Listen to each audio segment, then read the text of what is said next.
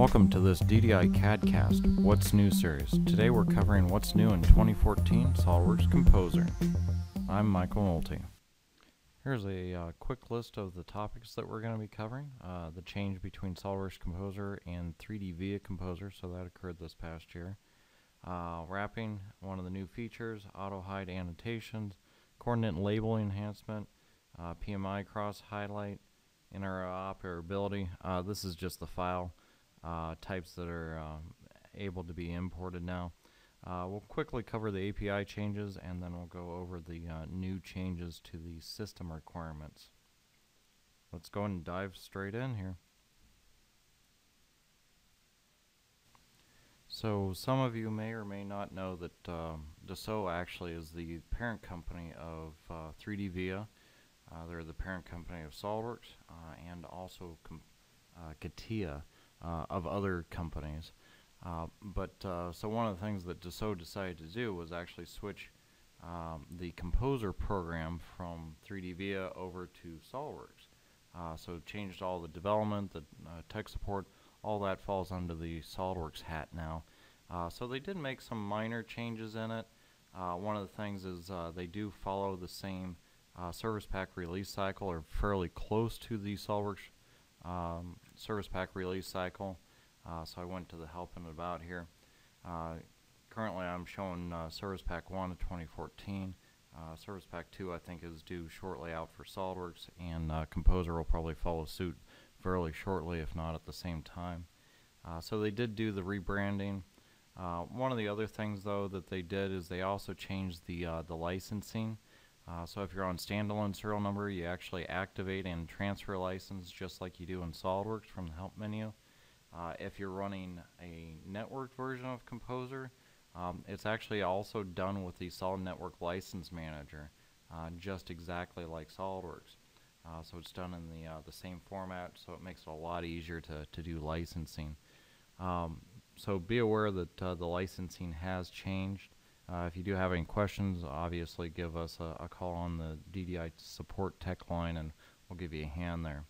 I do want to point another thing that changed on the SolidWorks side of things. When you do a file save as, we actually have the option for Composer. Well, let me point out something. So if we go into add-ins, and again this is if you're running SolidWorks and Composer on the same machine. So I go add-ins, turn on the Composer add-in. And Composer is part of the 2014 install. So if you have Composer and SolidWorks, you just put in both serial numbers and installs it both. You don't have to do separate installs. They do also allow you to not install the CATIA translator, so it actually speeds up the Composer install quite a bit. So I get the Composer add-in turned on, go File, Save As.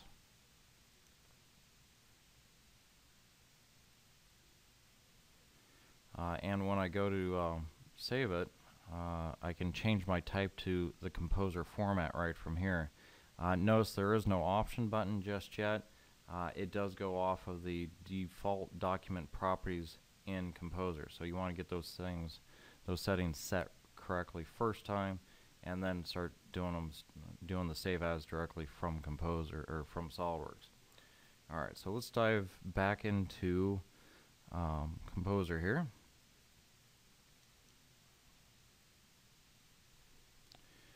Alright, first one is they wrap annotation text. This one's quite useful. It's being used for the annotation labels and callouts, so just annotation labels and callouts. But if I select one of the labels over here in my properties, I'll go and undock that. I get an option to enable the wrap functionality, and then I get a wrap width that I can set. Or you'll notice that there is a new handle in the upper corner there that I can actually drag and allow it to auto wrap there. So I can actually set this. You can also store this in the styles, so I could say I want all mine to only be 40, and then it'll force that to stay consistent throughout all my labels that I create with a particular style there. Alright, next option here is the auto hide annotation when anchor is hidden. Okay, so what does that mean? It gives us an extra auto hide. 3 different options. There's a disable, There's a standard and there's a advanced. They do mention that the advanced is time consuming, so that option does slow it down. The advanced, what that one does is it actually allows if there's an associated item to this particular part, then it'll auto hide with that as well. So standard is kind of the straightforward. Let's go and set it to that one. And the idea behind it, let's see here. I can get that to attach here. And then I'll go and set that to standard. There we go. So now if I actually grab that particular part, hide that actor, then that annotation will actually hide as well. If I come back and I show that particular actor, then that annotation shows up again. So that's essentially what that new item or the auto hide. So kind of handy, that way you don't have to constantly go back and show those and hide those. Alright, next item, the coordinate label enhancement. So what that is if we come in here and we add a coordinate label. So I'm going to just drop one of these in. Hit my escape to turn that off. When I select that particular label, I actually have the ability of adding text to it. So if I come down here to the text field, currently it's set to none, but I could come in here and say actor, and then it'll actually bring in the name of the actor, or I also have access to the meta properties as well. So if you use those, that might be handy. Again, coordinates, keep in mind that they do attach to wherever you're pointing at. They're more of as a reference, but it's a good way of kind of pinpointing, but now you can actually tell which part it's currently attached to.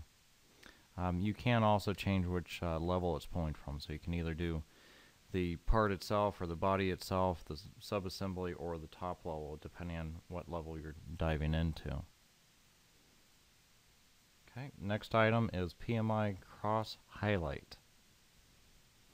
Alright, so to do this next one, I need to switch back to SolidWorks. And I'm going to turn off or turn on some surface bodies here that I've created. Okay, go and save that, and I'll save the assembly.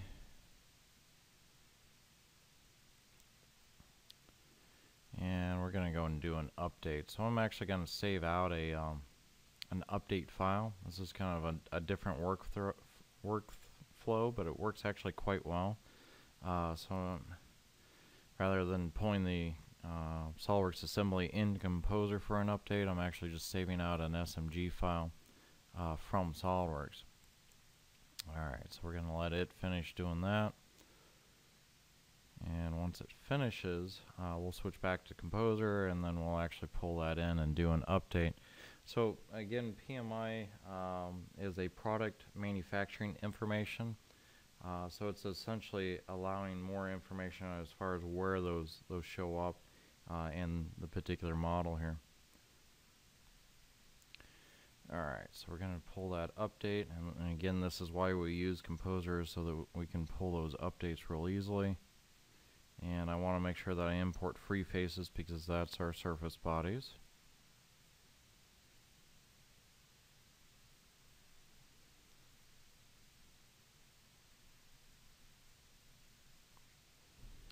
Okay, and let's go and reset our views.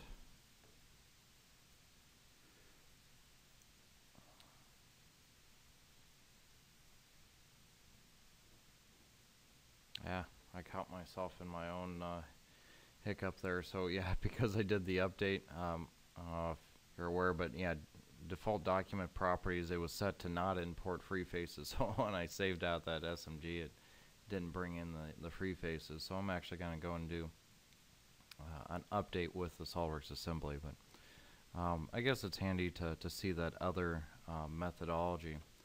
Alright, so I'm going to go and grab the entire motor. And when I import, I do want to do the free faces there. Okay, and again, because I saved that SMG out the other way, it's not going to do the update that way. So it's going to load SolidWorks in the background there and do our conversion. So the other workflow that I was going through, reason that's kind of handy is you might be right in the middle of working on SolidWorks assembly, and then you might as well just spit out the SMG. But again, make sure you make your default document properties set up correctly, otherwise it's going to do what it just did to me. Alright, so this should be done in a moment.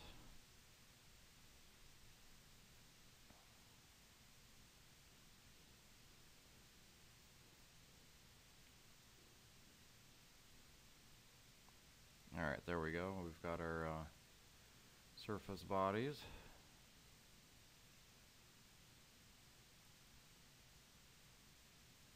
Okay, so that's those little red discs there.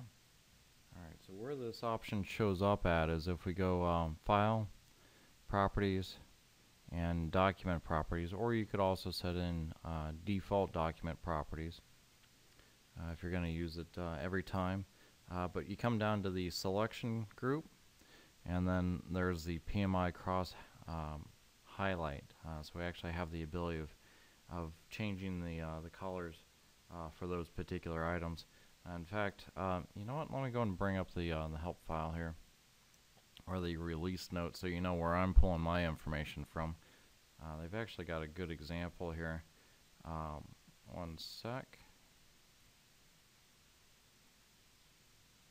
There we go. So essentially, those surface bodies on the outside there, whether you want them visible or staying on top, selected opacity, or picking out a particular color there. So you actually have the option of changing what those are doing. My surface bodies aren't actually intersecting, so it makes it a little bit harder to work with that. So let me see if I can get a scenario here. Let's simplify this so my system can keep up with it. And let's go and make those changes here. So document properties. Let's go uncheck on that. I don't have a good example, but you kind of get the idea there. All right, let's flipping back to the PowerPoint here. Interoperability is essentially, it's just saying what versions you can now bring into Composer 2014. So we can do CATIA v5, release 23, and of course SolidWorks 2014 files. The API stuff, if you do use the API to write to SolidWorks Composer, there's 4 new calls, so if you do use that, definitely take a look at the release notes and you'll get some more information on that. Last item is the system requirements, so let's go and switch over to that. Alright, so I'm going to go support system requirements.